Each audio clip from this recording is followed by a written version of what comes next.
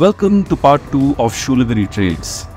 If you haven't watched the first part, click on the I button to watch it now. We started our descent to reach the start point of the trail.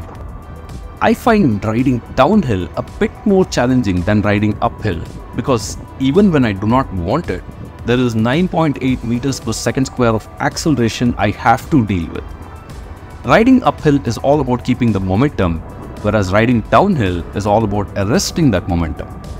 Of course, I am citing general scenarios and it isn't a thumb rule.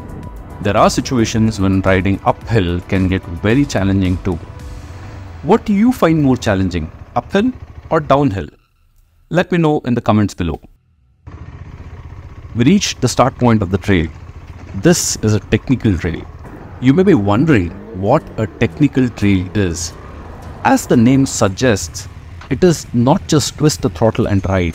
One has to negotiate different obstacles. In this trail, we had to mostly negotiate rocks and bushes.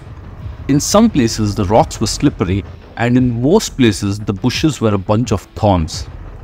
I'm so glad I had good quality riding gears on, which took the brunt of the thorns. In some cases, I had to use the torque of the motorcycle to break free from the hold of the thorns and bushes. Your riding technique plays an important role on these kind of trails. The progress is slow on technical trails. The difficulty level is also high. If you are a beginner rider, do not go for technical trails straight away. You need to learn some off-road techniques before you jump to technical trails. And riding with big adventure motorcycles on technical trails is going to be very difficult.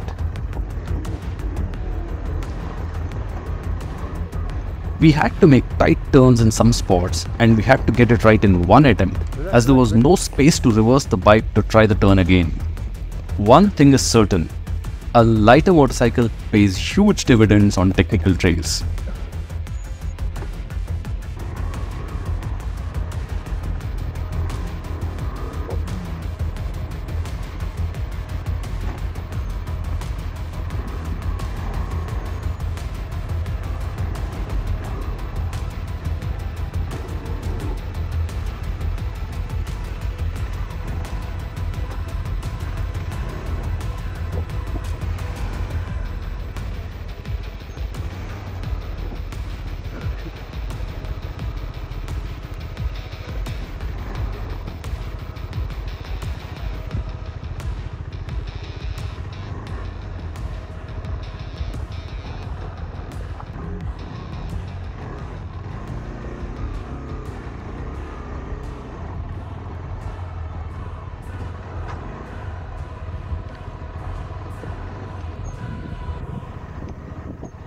Learning to ride off-road has made me a better tarmac rider.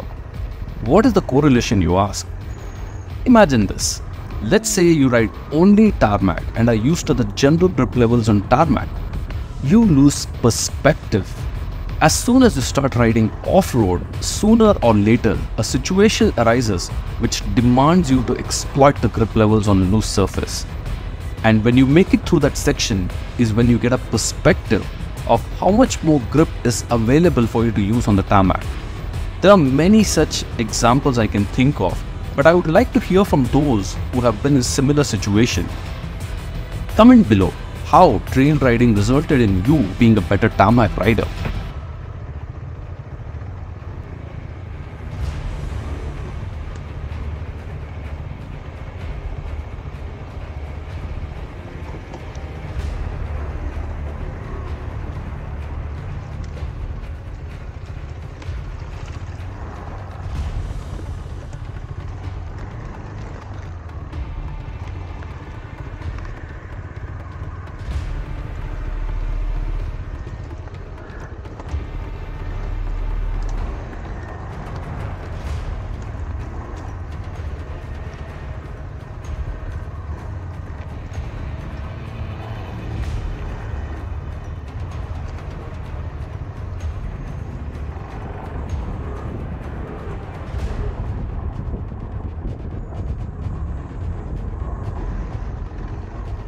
And here is how KTM played a part in me getting acquainted with Jasim and Sahir.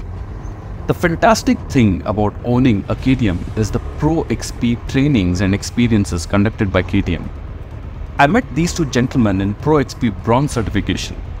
Bronze, Silver and Orange are off-road trainings and certifications from KTM for the 390 and 250 ADV riders.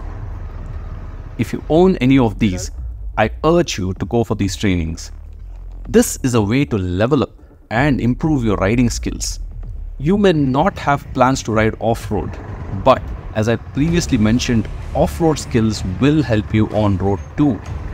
And the bonus is, you meet like-minded people and make new friends. Pro XP is not just limited to trainings. They have ride experiences too, like the upcoming one to Ladakh.